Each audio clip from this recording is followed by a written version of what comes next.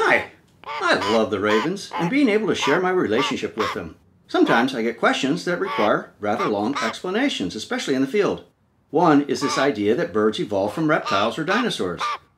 I can give you my thoughts on the matter, but in the end, you kind of have to decide what you want to believe yourself. The first major problem I see involves scales becoming feathers. A reptile's scales covers the animal's entire body, and it sheds the whole thing at one time.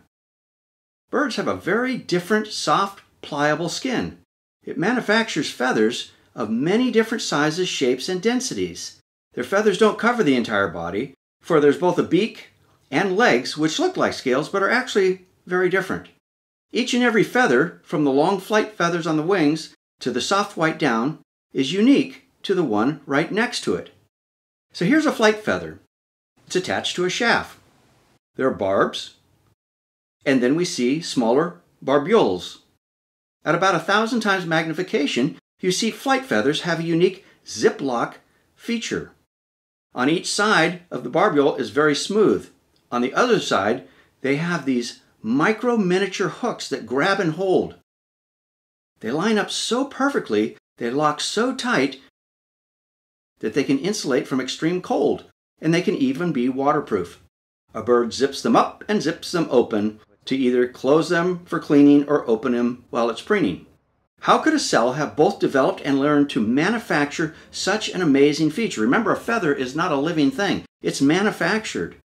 Now think about this. You not only have separate genetic codes for each and every feather, but also the ability to have all these millions of little hooks and barbs that line up absolutely perfectly on one side of every barbiole of every single feather. This is a massive engineering challenge for any intelligent human being to even produce something like this when making things of plastic or metal. It seems to me to be way beyond nature's blind tinkering. And thus far, this is about all science can even begin to speculate on. First, a scale changed into this little bump, but there are no transitions. Next, the bump made some sort of little follicle, but how? There are no transitions, and even if this was a transition, any creature that had these worthless little bumps and even these more worthless little follicles all over its body would not make it in the wild. Next, the follicle magically splits and becomes this. What is this? Maybe it's some sort of down-like feather. And how and why did it split? More importantly, how would the genes receive and then pass on those properties of its splitting? Here again, there are no transitions. Then they claim this to this, with somehow a shaft magically running up the middle. Here again, no transitions and no record of how the genes could possibly record this additional shaft, let alone all the splits for all the barbs. And then somehow the barbs magically split yet again, making barbioles. And one side of the barbioles are perfectly smooth, and the other side somehow develops millions of micro-miniature hooklets. To me, this scientific story not only ignores the many steps needed in between each of their proposed stages, it asks me to overlook properties about genetic engineering that is, by all scientific experimentation, completely impossible. So to me, it's obvious. Feathers are truly outstandingly complex.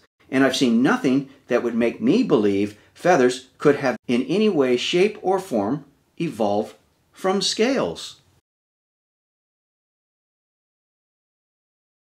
Feathers are just one problem. Second, I have a similar problem with one-way lungs and air sacs. Again, there are no transitions between a two-way lung system and a one-way lung system with air sacs.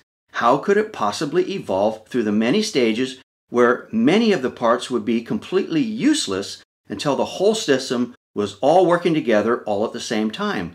None of the intermediate stages would survive. If you could find different, please share, because I would love to be enlightened on this. Third, there's the massive breast muscles needed for flight. Bodybuilders do not pass their massive muscles down to their young, and neither would a dinosaur flapping pass its larger muscles on to its young. All our science demonstrates genetics don't work that way. My fourth problem, birds have legs covered by scutes, which are different from a reptile's scales. Remember, reptiles shed their skin in one sheet. A bird does not shed its scutes. A bird's legs allow them to stand in freezing water and snow. reptile scales would not protect and they would freeze. A bird's brain. I predicted long ago that one day science would find something unique about a raven's brain. They were just way too smart for brain size to have anything to do with intelligence. That's why I believe brain size, which was another question I got in the field, has little to do with intelligence. As we know by our own information storage system, it's not the size but capacity that matters. Sure enough, in 2016 it was shown a raven's brain is denser and has more tightly packed neurons than most other animals, even chimps. Please tell me how a blind process could learn to pack in far more neurons. There's a massive difference between a lizard or a dinosaur's brain and a bird's brain. In addition, all through history, bird tracks were reported in both Permian and Triassic layers. That's long before reptiles and dinosaurs. Scientists address this issue 4 ways. First, they label the tracks by aves or proto-aves. So by the track alone, they assume a bird didn't make it. Instead, they claim some non-existent proto-ghost, of which there is absolutely no evidence for, made the track. Come on, is that science? Second, they don't address them. They just ignore them. That's all there is to it. 3, they call them problematic. And in case you don't know what that means, that's kind of science lingo for, Houston, we have a problem, but I'm certainly not going to try to explain it. Just like my bear tracks in the Permian that were found in New Mexico, scientists have done nothing about it. They haven't refuted it. They haven't gone out to take a look at them. They've just ignored them and called them problematic. They also found birds in that Permian soil also. 4, they claim Indians carved them. Now, I've seen some of these, and all I can say is, wow, these Indians must have been pretty skilled at carving into some pretty hard stone. So, today, scientists have no choice but to finally admit we have fully flying feathered birds like flamingos, seagulls, avocets, owls, parrots, and many more that are found buried with the dinosaurs in many Cretaceous layers. I wonder why your museums don't display them that way. If you doubt what is claimed here, I challenge you, do some online research and dig deep. You will find full flying birds equal to modern birds buried with T-Rex and many other dinosaurs. I find it strange that a few people can look at a few creatures that have some shared minor characteristics like bones or hip construction and then claim that they share a common ancestor that doesn't exist anywhere in the real world. So I can see a few surface similarities, but when I look closely at the details, birds and the dinosaurs are worlds apart. I found nothing scientific that demonstrates warm-blooded birds could have evolved from cold-blooded reptiles or dinosaurs, or that they could possibly share an ancestor that could have given such widely different physical attributes. Even in the fossil record, all these animals are either a mosaic with a few fully developed shared characteristics, or they are a dinosaur, or they are a full flying bird. There is nothing in the fossil record that can be considered an ancestor to both the dinosaur and the bird, nor are there any transition of one becoming another. My simple understanding of genetics and science tells me if birds really came from dinosaurs, that the step-by-step theory of Darwin says there would not only be transitions, but that there would be many of them, and there should also be a lot of failures.